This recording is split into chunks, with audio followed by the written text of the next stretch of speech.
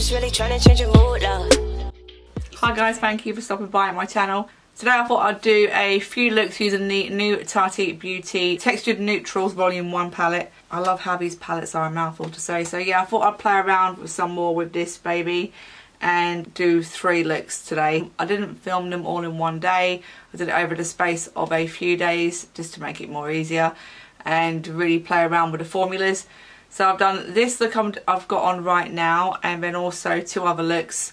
One is a really simple daytime look. This is like an in-between, and then there's one going out glam one. There is definitely multiple looks you can produce using this palette, so I really hope you guys enjoy it if you've ordered it, and enjoy it as much as I have. The only thing is today I did not even lay any glitter glue down, so the glitter has gone up into my crease. I do recommend using a glitter glue if you're going to use the glitters, and even possibly the sequin shades. So I've had it for like 5 days now. After playing with it, the sequin shades especially, I think they're best when using a concealer as a primer underneath before you go on with it, so you can make the glitter particles stick and stay onto the lid. I do find that works better. This look I've done today, if you see, they're all going to be voiceovers basically. So on this look, before I applied for glitter, if you're not into wearing glitter, you probably won't even buy this palette anyway. If you want to keep it toned down, then it's what I'm trying to say is it's possible to do with this palette, because you can just go in with the sequin shade, because it's like a really muted sparkly shade. I did lay glitter on top because I wanted to. On one of the looks, the daytime look, I didn't use any glitter. On today's, I just basically spread it quite sparsely. I didn't want it all stuck in one place to be in your face kind of thing, but it has gone into the crease, and that's because I didn't use a glitter glue. I'll just give you a quick close-up at this one, and you can see what I'm talking about, where the glitter's gone into the crease. I mean, it's still beautiful, and you know what, sometimes I think people are too nitpicky and they just nip, nip, nip, nip, nip. No one's going to be that close to your face to see any kind of little mistake that you make, so please don't take makeup so seriously. If you enjoy your makeup and you like beauty, do not worry if you haven't got that perfect blend or the glitter goes slightly. I mean, I am, if you haven't followed my channel, I am a freelance makeup artist. I feel I can say that now confidently, and yes, for pictures I think it's really important to get that precision perfect. For my portfolio or for my business page, it is important to have that precision there. But on a day-to-day basis, like today I'm going to the school, this doesn't matter that it's gone into the crease, so do not take it too seriously. For a night out, yes, wear glitter glue if you want it to stay. And also these lashes, I've never wore these before. These are Tatti lashes. I don't know if you can get them in the States. I'm going to find out and see if I can put it in the bar below. But they're very, very, very comfortable lashes. Really natural looking. So if you like a little bit of glamour, but some natural looking lashes, they are long, but not extra long. But they're very, very comfortable. You cannot tell that you've got them on your eyes. If you want to dip into and maybe experiment with some lashes, I recommend these. These are the Tati lashes 3D Brazilian hair TL23. They're just so natural looking, lightweight, and they give you that just a little bit of oomph you want. I'll be quiet and get on with showing you the 3 looks that I created using the Tati Vol.1 Textured Neutral, you know what I'm saying. So starting off with Soothe Sequin Shadow, I'm going to be packing that all on the lid, and then once I've packed it on there generously, I go in with a fluffy brush and start blending it out. I was trying to basically just play around with the sequin shadows to see what they're able to do.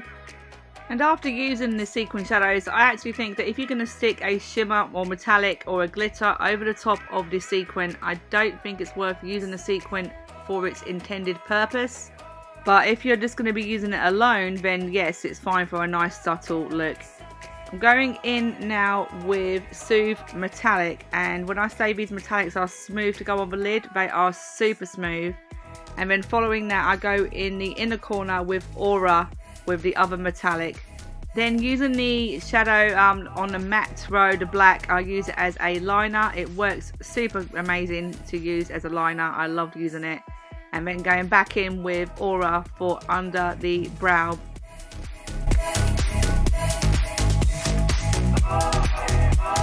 Finishing off with mascara, my foundation, and then trying out my new Sydney Grace lipstick for the first time on camera. That was a lovely autumn colour. And that's the first daytime look done.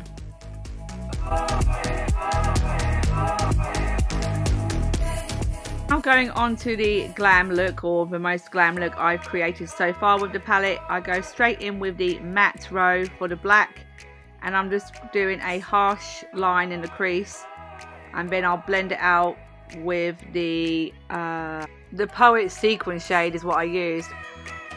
Is what I'm putting above the black. And then that takes me a little minute to get them two colours to blend together. It worked out really nicely. It didn't go horribly wrong. It didn't turn muddy or grey, which I thought it might do. And yeah, just blend it away.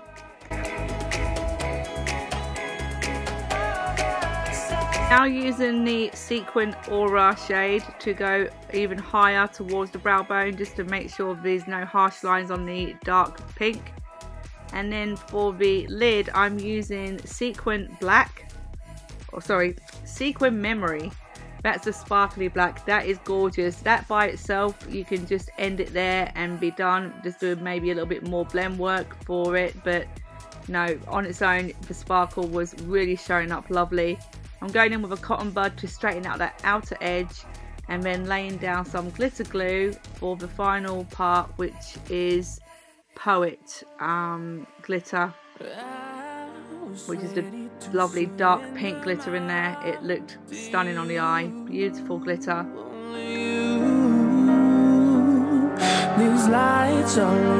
On the lower lid, the lower lash line, I use Ritual and Soothe mixed together.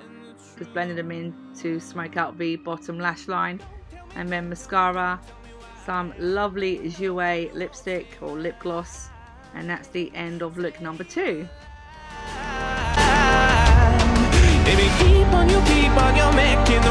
The final third look, I'm going in with the matte row, using both Soothe for the first colour, and then I go in with Story, the orange matte.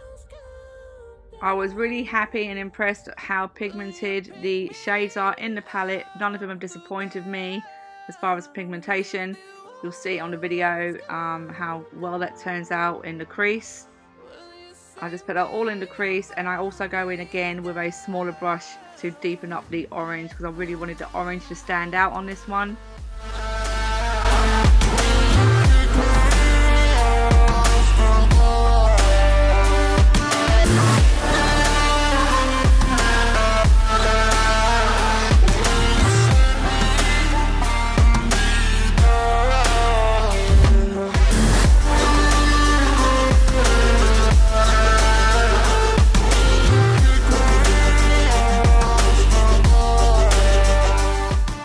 And then with an even smaller brush, I go in with Ritual, just a tiny bit in the crease, just to give it a little bit more depth. And then I'm adding concealer for a base to lay down my next shade, which is the Sequin Row in Aura. I wanted to see how much the beautiful pink cream shade would show up on my lid, and I'm just packing it on with a packing brush. I don't know if you'll be able to see that, but I do get in a close-up so you can see how subtle these shades are if you was to wear them by themselves.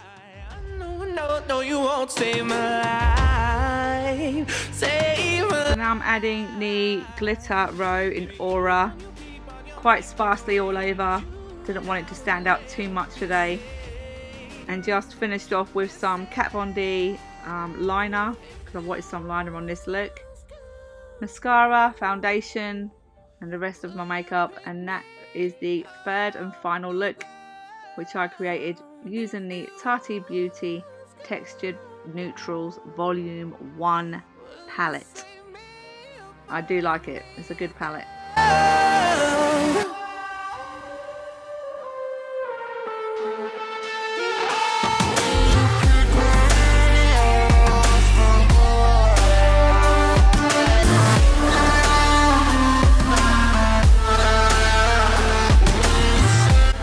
absolutely loved how this look turned out for some reason. I just really like how it turned out. I love the lashes, and then I'll show you guys how much I had to struggle doing this thick hair of mine.